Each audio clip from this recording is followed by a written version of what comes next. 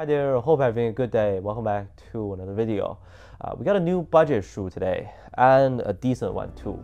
This is the Adidas Trae Unlimited 2.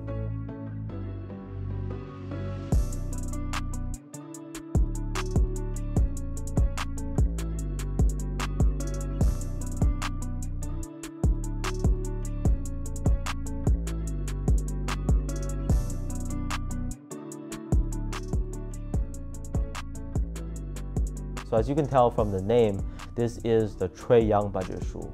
90 bucks. A lot of similarities to his main signature shoe, the Trae Young 3 actually. And that can be either good or bad. Like from my experience, these guys are also diagnosed with some minor heel slippage. The league as a whole seems to just not buy into the Ice Trae hype anymore. 27 points, 11 Trae assists Young, per game, obviously. and not even making the All-Star reserves is kind of wild. From the Trae Young 3, they all of a sudden changed the logo too. So the design just became simple and straightforward. On the Trae Unlimited 2, they also made it basically a low top instead of the mid top on the first version. Plenty of nice colorways coming up. Anyways, we'll jump right into the key things to know about these guys. And if you're wondering how they compare against, let's say, the Dame Certified 2, I'll give you an answer on that as well. Performance-wise, cushion and comfort are the good parts on these. Good step-in comfort, but I don't think we can trust Adidas' official product description anymore, because it says this is Lightstrike cushioning without mentioning anything else. But this feels like partially composite foam, like the Trae Young 3. I mean, that part you can clearly tell, right?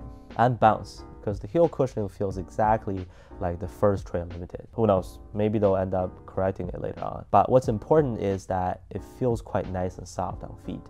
Cushion alone, it's better than the Dame Certified. Impact protection is sufficient. Unlike most of the Trae Young shoes, these are not too heavy. 425 grams for size 10.5. That puts them at right about average weight. The traction pattern looks to be a safe one. Mostly herringbone with some pods on there. That never really goes wrong on an Adidas basketball shoe, but it's not the type of grip that you're used to. Like the rubber is not squeaky at all, but it does create a lot of friction against the floor. So you do get a nice break to stop well. Just might not sound like it. I don't think these are the most ideal option for outdoor use, given how the rubber feels in hand as I run my finger across it.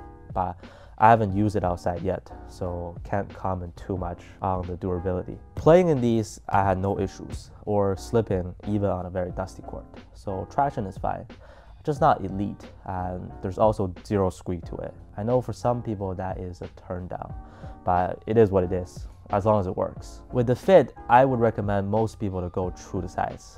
If you have narrow and slim feet, you might need that half size down in these. Trae Young 3, I think half size down is a must, given the amount of heel slippage back there. These guys had a little bit of heel slippage for me, but it was manageable. Very nice padding on the interior for a shoe at this price range. Nice and plush around the ankle area, and also very wide foot friendly.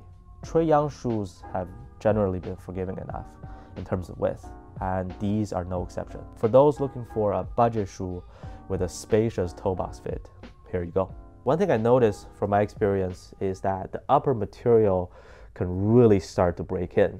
It becomes more and more flexible over time, but the leather plus textile combination is pretty sturdy to begin with, so stability is still good to go. No containment issues on lateral movements either, thanks to that flat shape. Lockdown in general is not going to be as good as the Dame Certified 2, however. Overall, I think this is a decent budget option. But again, if you're patient enough, you can probably grab a pair on sale later on.